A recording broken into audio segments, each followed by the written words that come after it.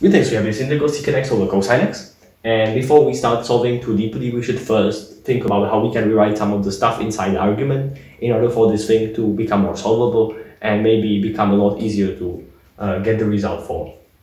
So we can replace secant x by 1 over cosine x, because there's this identity that secant x is equal to 1 over cosine x.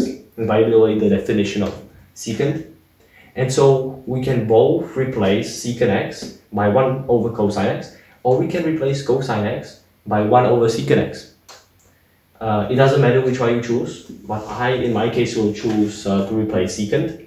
So it's the same as saying 1 over cosine x, that's the secant, times 1 over the denominator we won't change, and dx. So this thing is the same as 1 over cosine squared x, and 1 over cosine squared x, well, this is secant x and this is secant x, this is secant squared x. So we can write all this stuff as secant squared x dx. And now we know this property that derivative of tangent x is secant squared x. And therefore we know what the integral of this is going to be, right? Is the reverse process.